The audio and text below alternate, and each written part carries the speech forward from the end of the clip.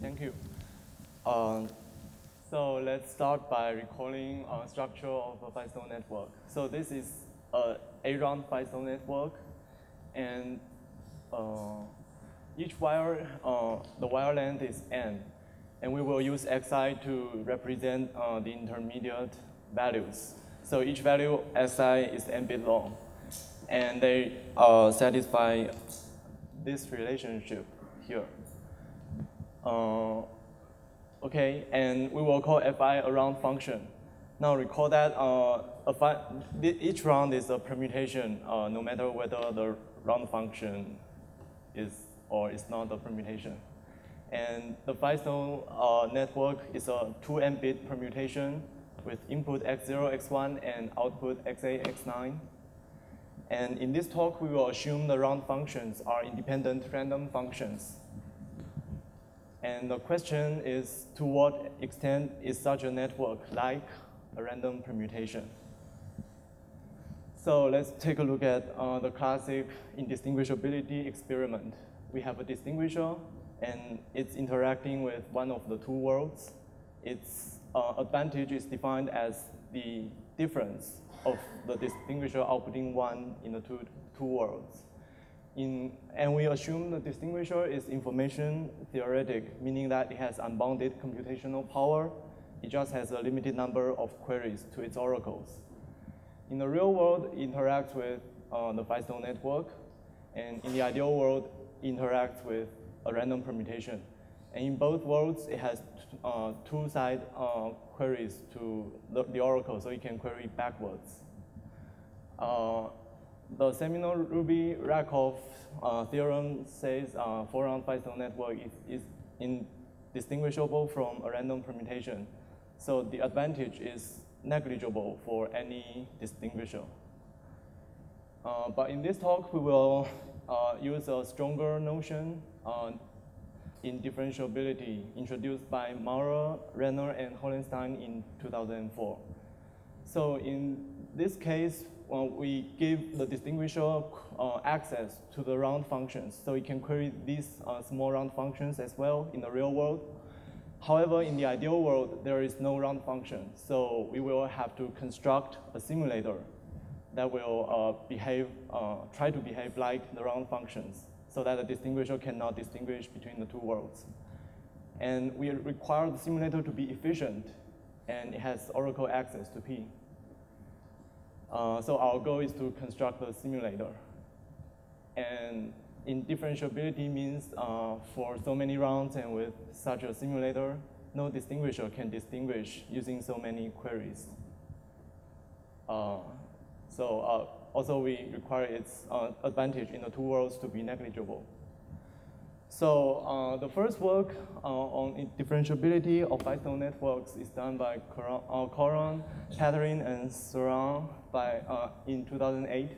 So they proved that 5-round Feistel is not indifferentiable. And they also proved 6-round is indifferentiable from a random permutation. Then in 2009, Soran gave a simple 10-round simulator in his PhD thesis. However, in 2011, Hollenstein, Kunzler, and Tassaro found some flaw in the previous proofs, and they showed 14-round Feistel is indifferentiable. Therefore, whether 10-round Feistel is indifferentiable remains open at this point. So concurrent and dependent of our work, Dachman, Kat, and Thiruvengadam proved that 10-round Feistel is indifferentiable, and this appeared in this year's Eurocrypt. So our result is 8-round Feistel is indifferentiable. So we will first give a natural and simple 10-round simulator. And from this simulator, we will obtain an 8-round simulator, which is also natural and simple. No, not that simple, actually. So this is the comparison of our results. so we achieved slightly better security than the previous work, but it's still a very enormous advantage for the distinguisher, so not very good bounds. And and Q is the number of queries of the distinguisher, and N is the wire length. Okay, and now let's recall the indifferentiability experiment. So the question here is, what can the distinguisher do to distinguish between these two words? As we can see in the real world, the round functions must be consistent with the permutation in the Feistel sense. Therefore, the distinguisher can, well, you can like choose x0 and x1 and make query all the way to obtain x8 and x9. And we will call this a path. So a path consists of x0 through x9, these 10 values. And you can check if the path is consistent with the permutation like this. And it can also start from other positions, like from the back and all the way to front, or start from the middle and to both sides. And it can also go around, so you can query through to F1 and make the permutation query going to x9, and then go to obtain x5 and see if the value of f5, x5 is consistent. Well, there are a lot of ways to complete a path. And moreover, it can do something more tricky, like you can use the same query in different paths, and you can also interleave queries in different paths to confuse the simulator. And so what can the simulator do? The basic strategy is lazy sampling and preemptive path completion. So how to complete a path? Suppose the simulator decides to complete this path. So the green queries are already defined, and the white ones are not. So the simulator can lazy sample some of the queries. By lazy sample, we mean it chooses a random value for the query. So it's randomly selected from all n-bit strings. And however, at this point, the remaining two queries cannot be sampled anymore because the values are actually fixed by the other queries in the path. And generally, in each path, two queries have to be adapted regardless of how the other queries are defined.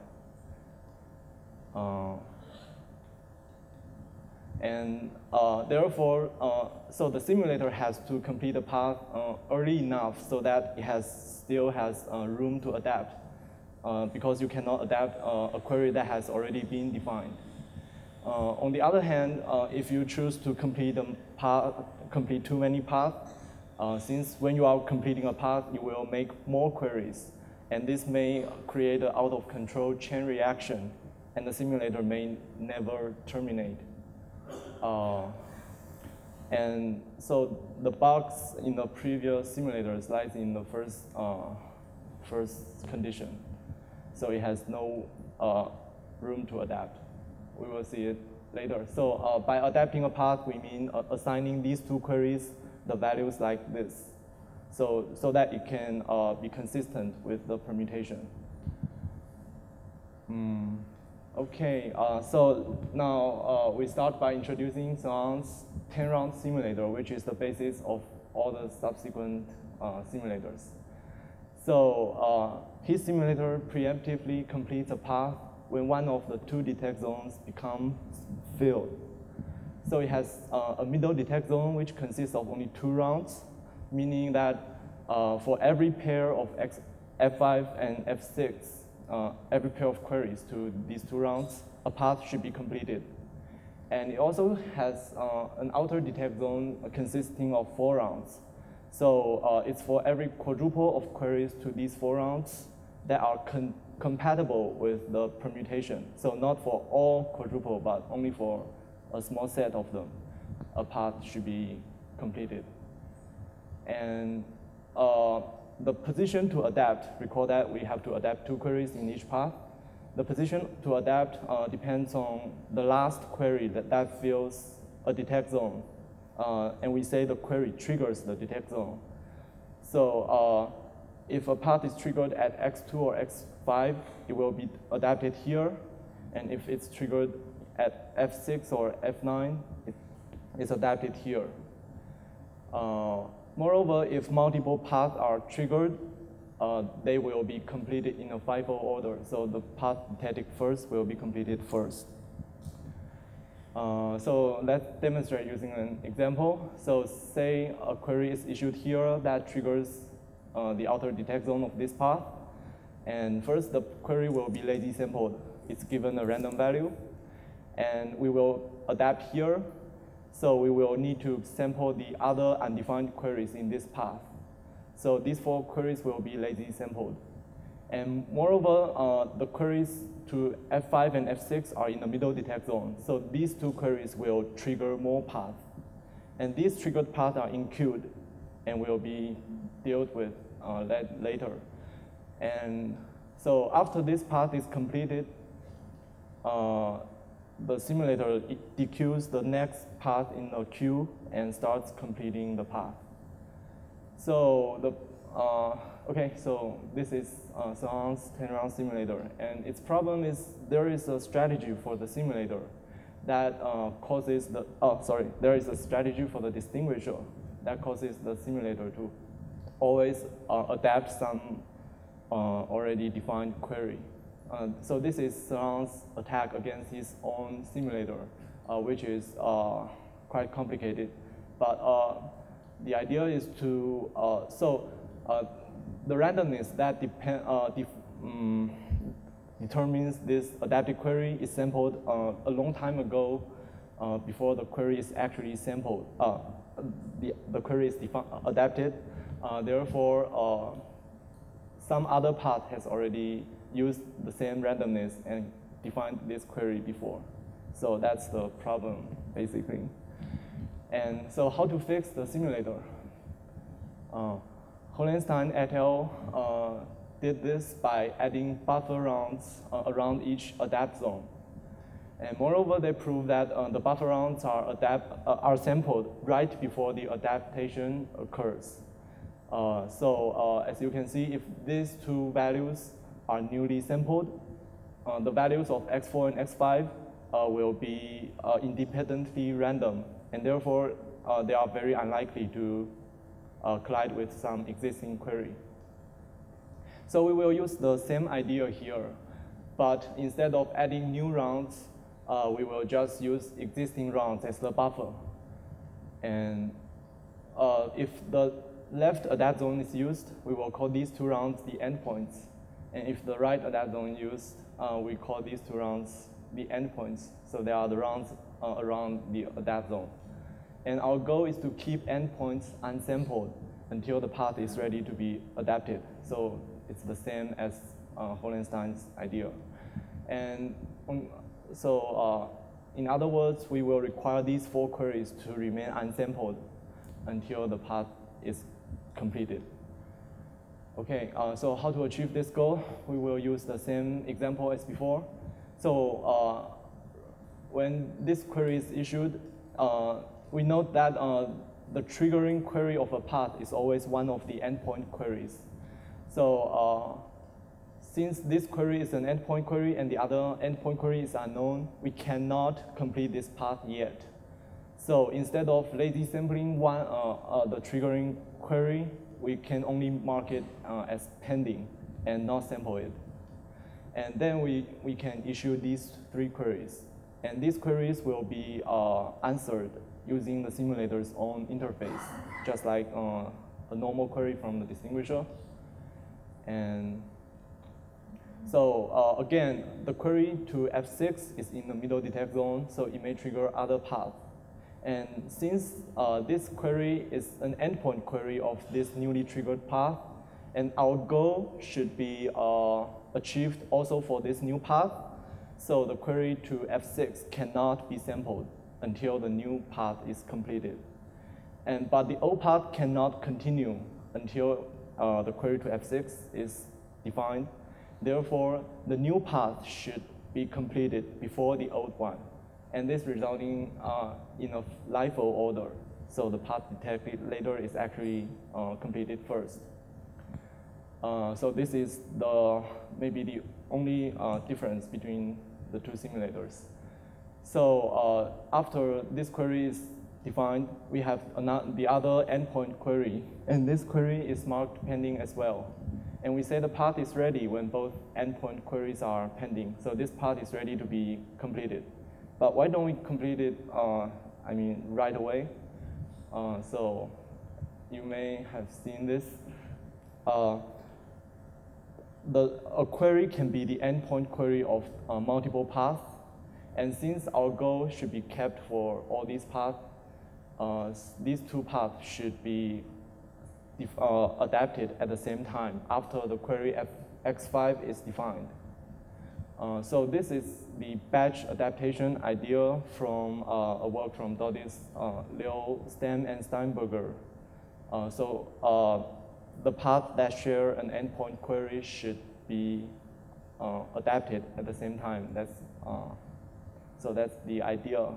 And this, all these paths will form a very nice tree structure, and this will make our proof much easier. And so this is a summary of our 10-round simulator. It has the same simple structure as Sahang's simulator, but we changed the completion order to LIFO, and we delayed the lazy sampling to ensure the freshness of the randomness. And note that this is only a conceptual change, because one way or another, the endpoint queries are sampled randomly. But as we have seen in the example, this conceptual change actually leads us to the LIFO order of path completion. Okay, and since we have the same structure as Sahang's simulator, we can use the exact same termination argument. So the outer detect zone cannot be, it's very unlikely to be triggered unless the distinguisher has queried the permutation query. And so the number of paths triggered by the outer detect zone is at most Q in most executions. And the number of queries in these two rounds are not increased by path triggered by the middle detect zone. So they are only increased by either a distinguisher query, whose number is at most Q, or increased by a path that is triggered by the outer detect zone, which number is also upper bounded by Q. And therefore, there are at most 2Q defined queries in positions 5 and 6. So at most 4Q squared path can be triggered by the middle detect zone. So this is the termination argument of our simulator. So how to get down to 8 rounds? To do this, we have to rearrange the detect and adapt zones. So we can see the outer detect zone has 4 rounds, which is obviously very wasteful. So we split it into 2 outer detect zones, each consisting of 3 rounds. And this makes triggering a path easier, but this does not ruin our termination argument, since it is still hard to trigger the outer detect zone without knowing the permutation query. And we also have to move our adapt zones. So one of them is moved to the middle, which overlaps the middle detect zone. And this will create a problem that the adaptive queries are actually very likely to trigger a new path if the middle detect zone is still length 2. And well, we don't want this. In the 10-round simulator, the adapt zone is disjoint with detect zone, so adaptive queries are not triggering any path. So to keep this property, we will extend the middle detect zone into 2 3-round middle detect zones. And this will prevent that from happening. So this is what the simulator looks like. The red ones are the adapt zones, and the green ones are the detect zones. So as we can see in this graph, it's very symmetric, and each position triggers exactly one type of path. And moreover, we can see here the middle adapt zone is actually surrounded by 2 queries, and we claim that these 2 queries will be undefined when these 2 queries are adapted. So this will prevent, this will prevent the two adaptive queries to form to fill the middle detect zone of some path. Okay, so a summary of our 8-round simulator. It uses the same LIFO order as the 10-round simulator, and it has 4 detect zones, and it uses the same termination argument. So what to do next? So we only have an attack against 5-round Feistel, and now we have a proof for 8-round Feistel. So to close the gap, there are still 2 rounds. And can we do more rounds to improve concrete security? As we mentioned, our proof achieves very bad security bound. And this is because we are aiming at reducing the number of rounds. So can we prove a better bound if we use more rounds, or even better prove the birthday bound for, say, 20-round Feistel? And moreover, we can consider alternative constructions like soft shuffle, etc. Can we prove indifferentiability bounds and better bounds for these constructions? Okay, that's it. Thank you. Thank you very much.